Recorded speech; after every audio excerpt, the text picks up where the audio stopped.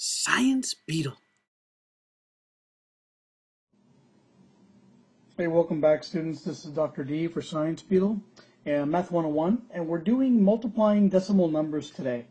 And what I want to do today is just give you some examples of how you actually do the multiplication of some decimals, and then incorporate some of the lessons we learned last time of estimating. Okay, so why don't we just go ahead and dive right in right now and take this example. Let's say we're going to do 3.25, and we're going to multiply this by 2.1. Well, when we set up this kind of problem, the first thing you got to do is remember there are two things to note at the very beginning. And you don't have to write them down anywhere, just note that there is a decimal point that has 2 spaces in the first number, and in the second number there is 1. So we have a total here of 3 decimal spaces. Okay? So what that means is that when we get to the answer, we got to make sure that our final answer has the same number of decimal spaces.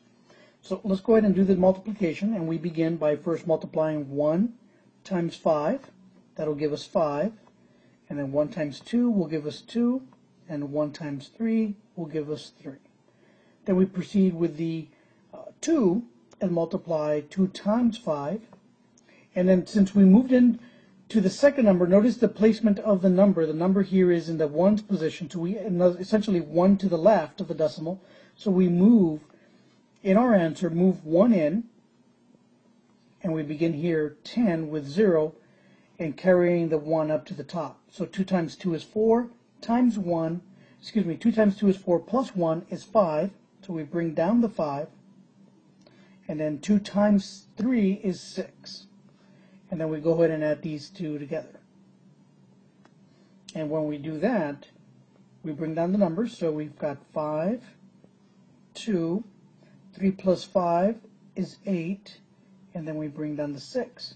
Now our final answer has to make sure that we have the same number of decimal spaces. So when we do that, we want to make sure that we put 3 decimal spaces. So we begin here at the very end, 1, 2, 3, and we put our decimal right there. That brings our overall answer to 6.825.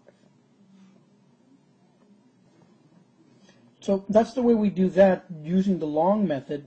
Now let me go ahead and erase the stuff over here on the right hand side, and let's go ahead and try to do the estimated part. And so I'll make sure I make the line here, and we'll label it so that we can see it properly. So if we rewrite the problem, 3.25 times 2.1, the first thing we want to do is go ahead and try to round these numbers. And so if we look here, and I want to round this to the nearest 1. And so if I'm doing that, that means that I want to round it to this number here for this, to the 3.25 and to the 2 in 2.1. In order for me to round it properly, I need to look at the number next to it and ask the question, is this number greater, less than, or equal to 5? We know that 2 is definitely less than 5, so we cannot round it up, so we need to change all of these numbers to zeros.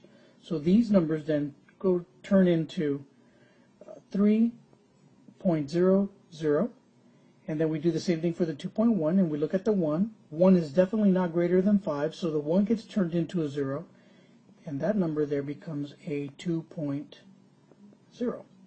Now when we do it this way and we multiply, now we can definitely do this kind of math extremely easy. 3 times 2 is going to be 6.